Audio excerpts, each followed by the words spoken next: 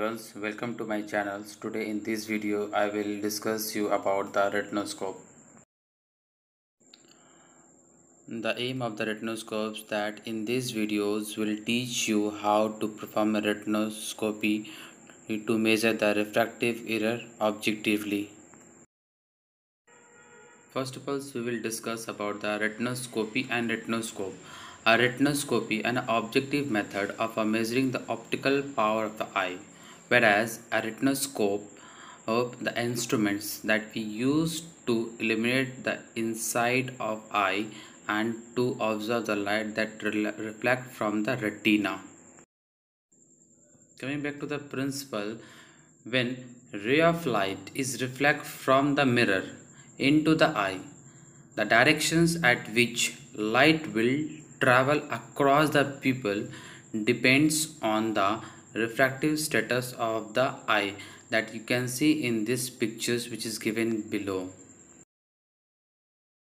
Moving back to the calculation of a walking distance and dioptric power. So dioptric power and the walking distance are the most important while performing the retinoscope.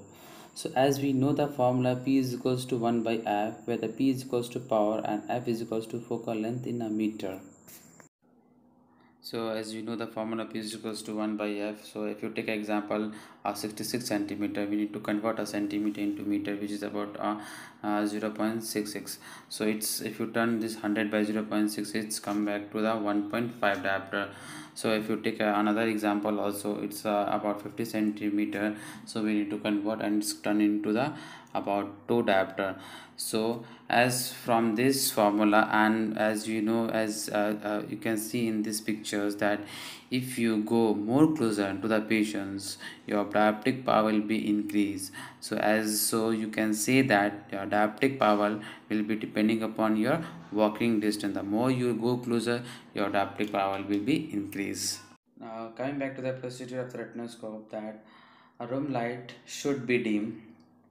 A patient should sit to the vision chart, that is 6 meter.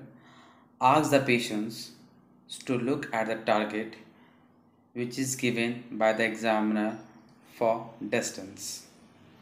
Now this is a very most important while performing the retinoscopes. Basically the new upcoming students, they should follow these rules.